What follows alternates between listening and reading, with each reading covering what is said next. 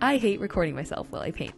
Silly, right? I say this as you watch a recording I chose to make of myself painting. Whipping out your phone to document yourself takes you out of the zone. It disrupts the flow. It's an intrusion on a safe space. There's something so sad about packaging process into presentation. Process is supposed to be private, messy, meditative, experimental, deeply personal. But now it's not just the finished product you're showing to the world, it's the whole rocky journey. You have to make the making look pretty. You have to put on a show. And yet, I still do it.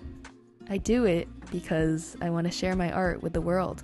I want to make things that are meaningful to other people. But for that to happen, other people actually have to see what I make. The only way to expand your reach is to bow down to the algorithm, which means following trends, posting constantly, creating a persona, commodifying yourself.